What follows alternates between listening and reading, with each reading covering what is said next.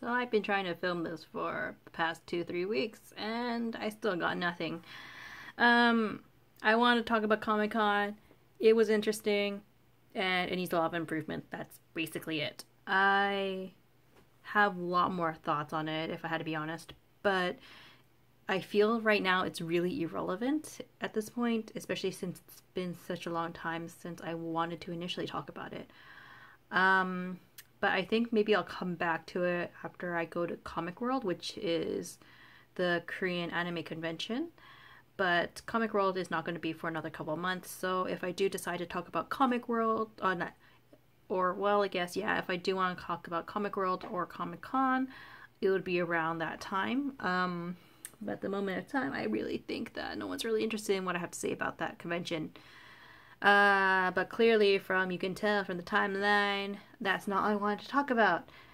Uh, yeah.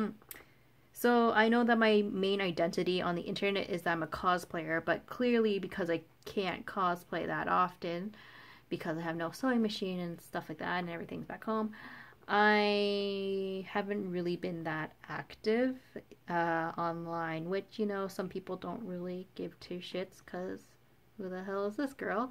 But, yeah, I kind of really wanted to just share my experience and talk about some stuff, especially because I do know there are some friends of mine back home who didn't even realize that I moved to Korea for the past 6 months.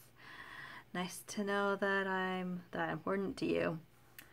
But yeah, like I kind of wanted to talk about it and also talk about some of the lesson plans that I've done, especially because I do have my sister who's for some reason interested in knowing what lesson plans I have done, or even though she definitely is not going to become a teacher overseas. So yeah, in the near future, I'm probably going to be just discussing, or rather just doing some story time videos about my experiences in Korea. And if you're interested in it, feel free to kind of watch them in the future. And I'll also be talking about some of the lesson plans that I've done that has worked with my students, some of the plans that I've done that didn't work with my students. So if there really are any teachers out there, or if there are any potential teachers who are interested in teaching, at least in a foreign country, this may or may not be helpful for you in the future. Just as a side note, the age group I usually teach at is like 13 to 16-year-olds, so like the middle school age. And just because my content worked for my students, it doesn't necessarily mean that's going to work for other students.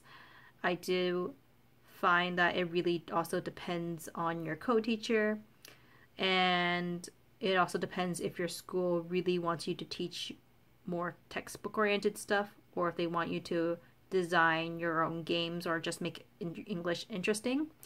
So my schools are kind of the latter. They want me to just make English more interesting for them to want to learn, and that's usually my main goal, and I'm sure a lot of English teachers have that as their main goal as well. But because I don't focus on textbook, this might not be helpful for a lot of teachers who do focus their lessons around that.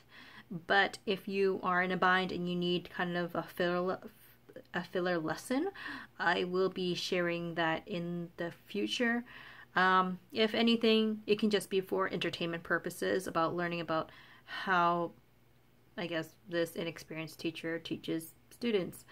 But yeah, that is basically it. I'm trying to keep this short because I do not want to edit this and you'll see all the mistakes that I make, and yeah. I'm really good at public speaking. Okay, but until then, bye. This video is finally over, and I will try to do another vlog in the near future and not make this another 2 to 3 weeks wait.